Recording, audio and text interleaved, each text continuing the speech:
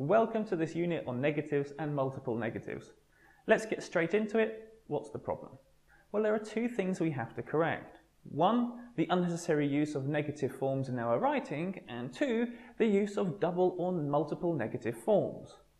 Why is this a problem? If I use a negative, if I tell you what you can't do, you will start to think about what you can do. In other words, negatives cause the reader to do extra work to think what the positive alternative is, and therefore possibly make a mistake in coming to that conclusion. Regarding double negatives, this is easy. In English, we cannot use double negatives or multiple negatives. You may be able to use double negatives in your native tongue, but not in English. Unfortunately, however, even though double negatives are not allowed, they are used in legal writing and when speaking, which then gives the reader a linguistic challenge. What does that sentence mean? Does each negative count as a negative, or do the negatives cancel each other out? Does the negative in a subclause affect the sentence's main clause? The writer who uses double negatives forces the reader to do all of this work and possibly reach an incorrect conclusion. What's the solution? Easy. Use positive structures instead of negative structures where it's possible, and don't use double negatives. Remember, positive structures are easier to understand.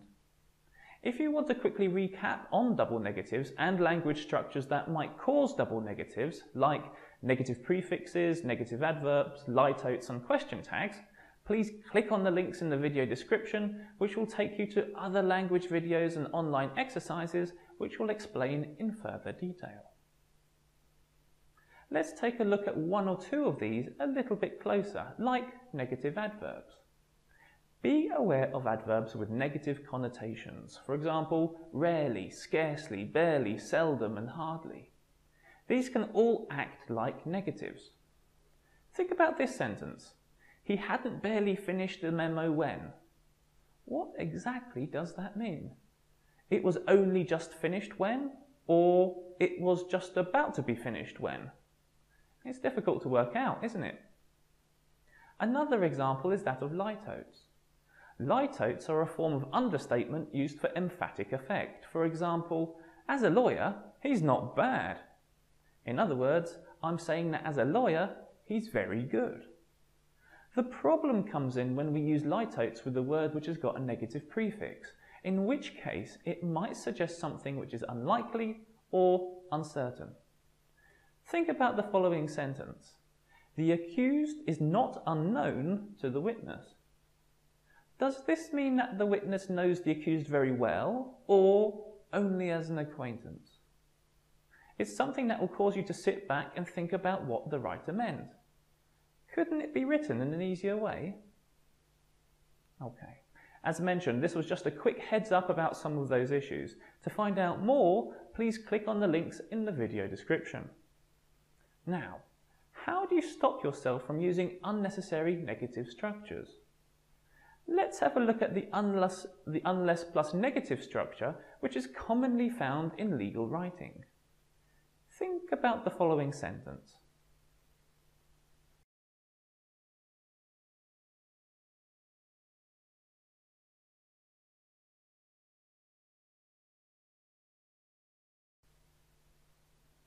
This can be translated into a positive structure by using if and a positive form. For example, we can change this sentence to become, if the evidence is submitted by the deadline, it can be used in the court case. Easy peasy, both to change the structure from unless plus negative to a positive conditional, and to make the reader's life easier as the message is easier to understand. You'll get a chance to practice this rule when you tackle the questions below. Moving on, have a look at this example.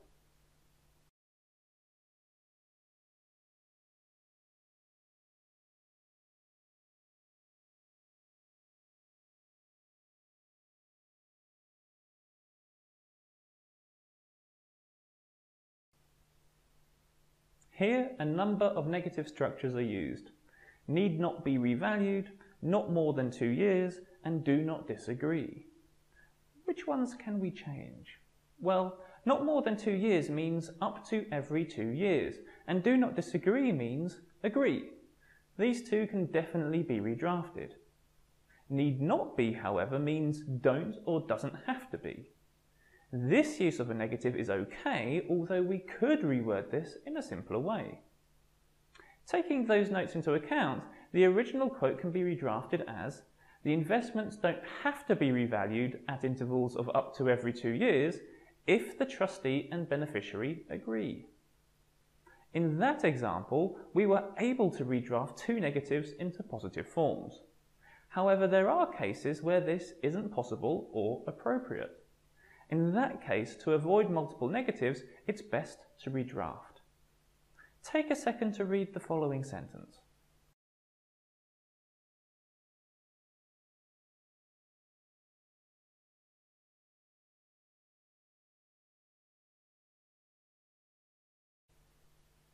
In this sentence, we have a quadruple negative.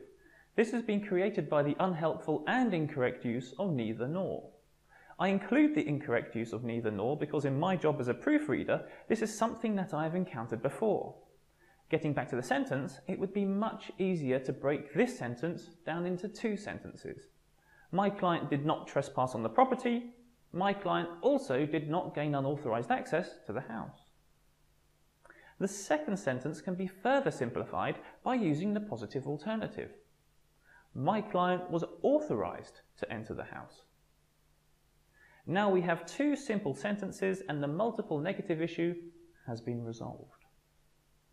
Okay, one last issue. Take a few seconds to think about the errors in this sentence.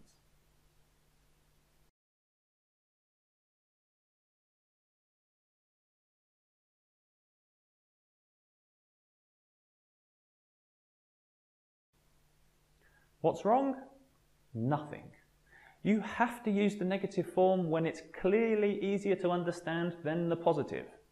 For example, the positive version of this prohibition would be a mistake.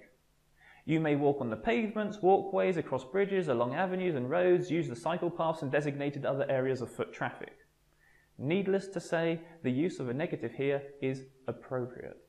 But you must remember the rule, one negative per sentence.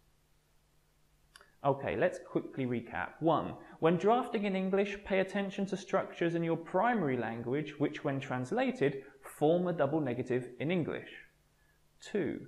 Avoid needless negatives wherever possible. 3. In all cases, if there are two or more negative structures, the sentence has to be redrafted. And 4. Use negative structure if the positive alternative is difficult to define. Okay, now we know what the problem is, why it is a problem, and how to fix the problem, we can now test the rule by doing the questions below.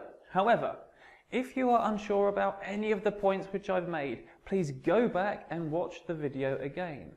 Feel free to pause the video to review all the examples at your own speed. After you do a question below, you can click to see a suggested answer. Just before you get started, please note the following. Please read the question and the hint carefully to make sure you complete the questions properly. Don't just get stuck into the questions, read what you have to do first. In the suggested answer, there may also be further comments to a question, so please read these carefully as well. The suggested answers are just that, suggested. There may be other also correct ways to answer each question. I've tried to put in as many variants as I can, but for obvious reasons I can't write every single correct answer, so as long as your answer follows the main points highlighted in the suggested answer, your answer should be okay. The questions are designed to practice the rule in this unit, so although you can make further corrections to the rest of the text based on the other rules in this course, the answer only concentrates on the rule presented in this unit. And finally, please don't get lost in the legalities of the question text. It's there only to provide material to practice the rule, not to be a law lesson. All that being said, off you go.